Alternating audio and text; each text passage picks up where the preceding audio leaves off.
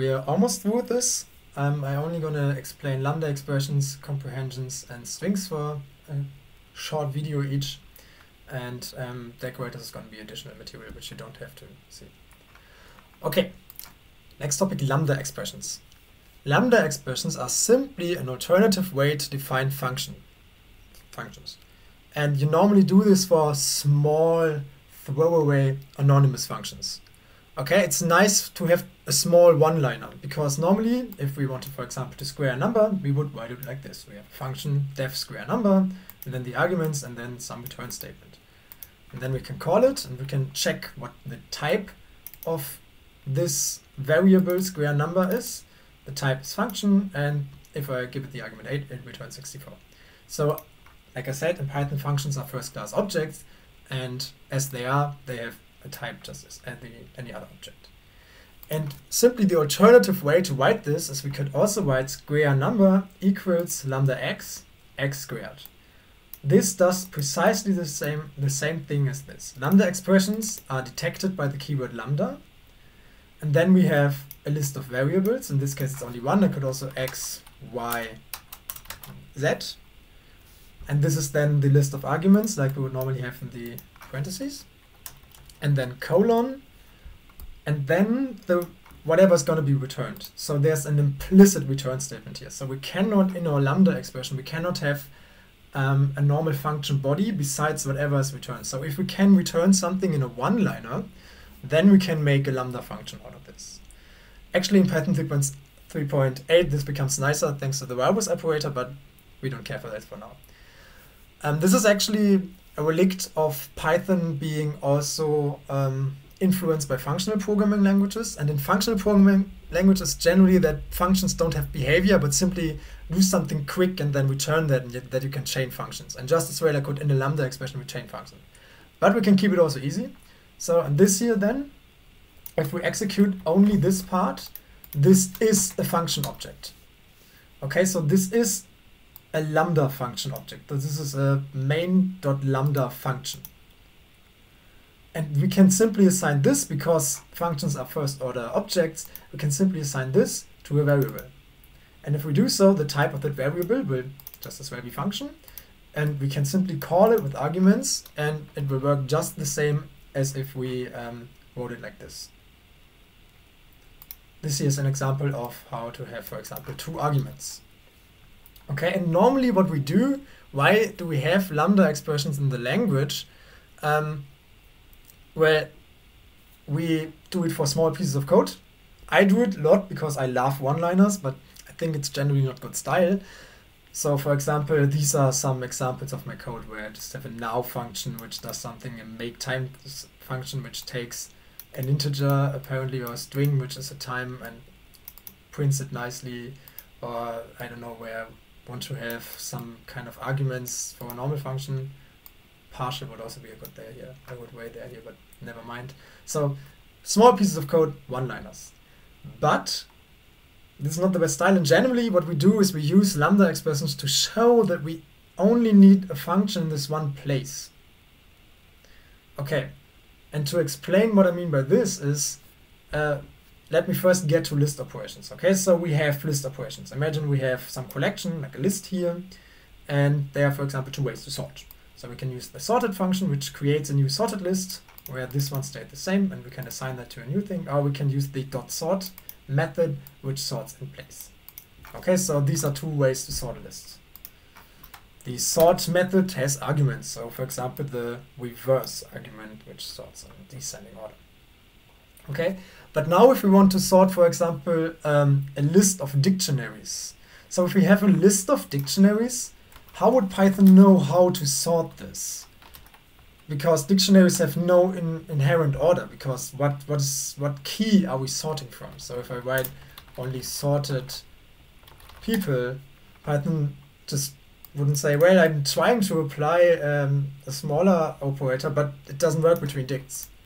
And this is why we have to provide a key. And the key simply looks at every item in there and asks these items, well, what is it that I'm sorting according to?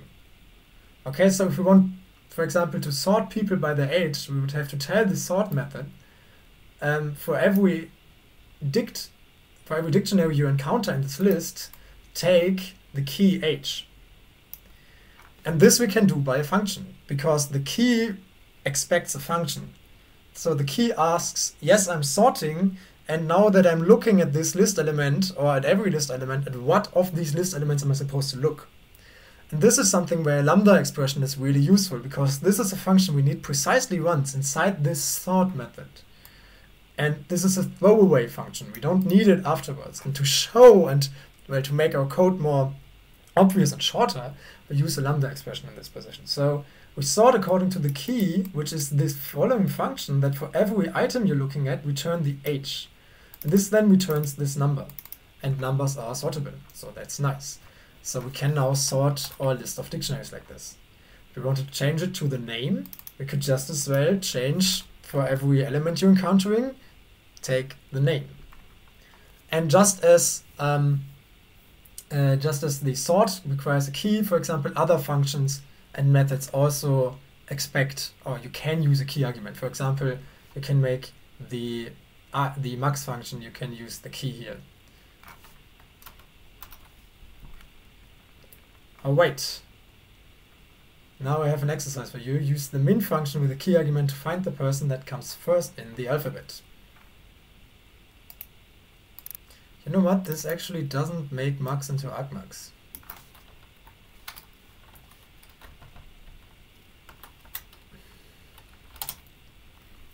You may do this at home.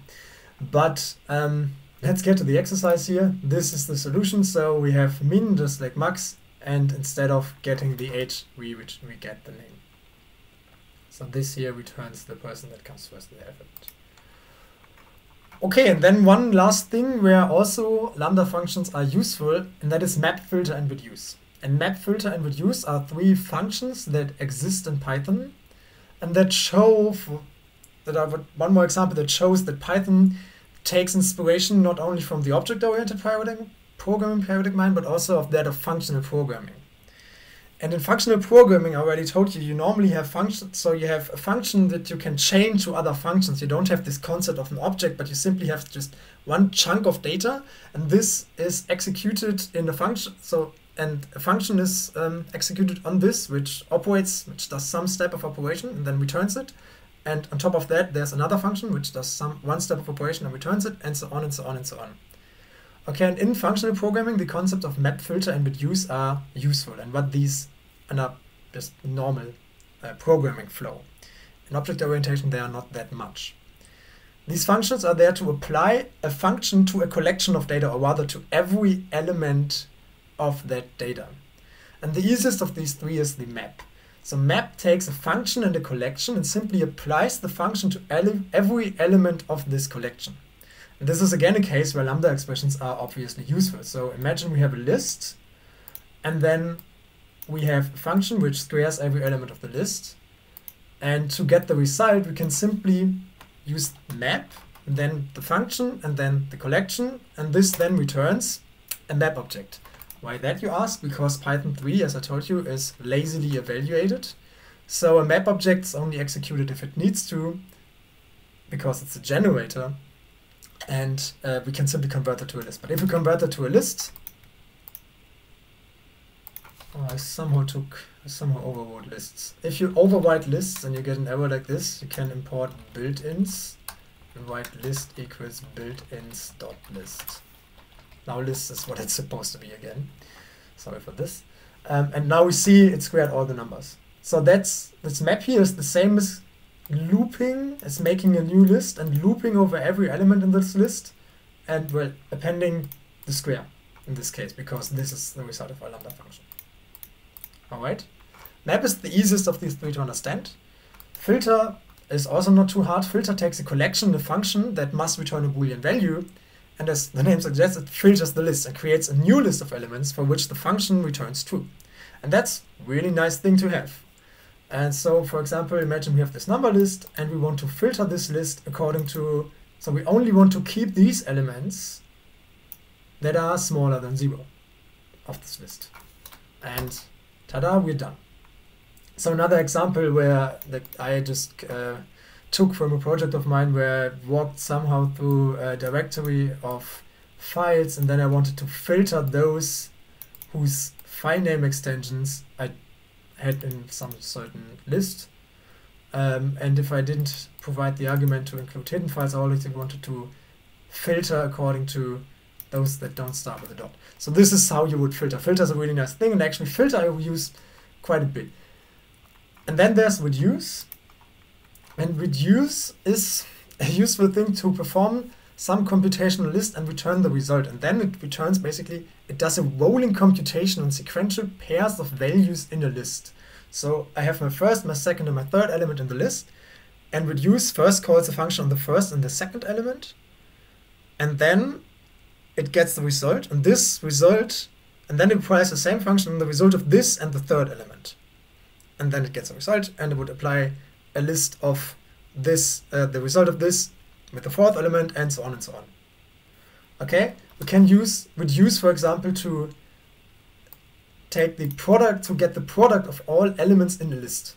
Okay, so we have 1, 2, 3, 4, and we want to have the product of all. So it first takes the product of 1 and 2, and then that's 2. It takes the product of the result, which is 2 and 3, which is 6, and then the result of this, it takes the product with that and 4. And the result is 24. Okay, so this is the same as having basically this one variable that keeps getting updated. So product equals product times num, and then num is the next element of the list. There are nice links where you can let that be explained to you better. It's just I want you to know this. And there's also a real-life example here, for example, where I wanted to get the newest commit of an unsorted list. I could have just as well sorted the list and then took the first one. This is just, I wanted to use the reduce function here. However, note that you have to import reduce because not in the standard list. Okay, as much for functional programming in Python. So note that the next topic is going to be comprehensions, and a lot of this, all of the stuff we're doing with map filter and reduce, we can also do with the list comprehension. It's also just one line. And this kinda contradicts the Zen of Python. And the Zen of Python, we can print if we import this. Well, actually I just did that, so I have to, when we restart the kernel, it only prints it once. And then we see the Zen of Python. And the Zen of Python are just some statements that people want Python to be. Beautiful is better than ugly code. Explicit, doing something explicitly is better than doing it implicitly. And it also says there should be one and preferably only one obvious way to do it. And actually this kind of contradicts the Zen of Python, because what I showed you now and what list comprehension can do fulfill the same purpose. But list comprehensions are better and more Pythonic because they are not functional programming stuff.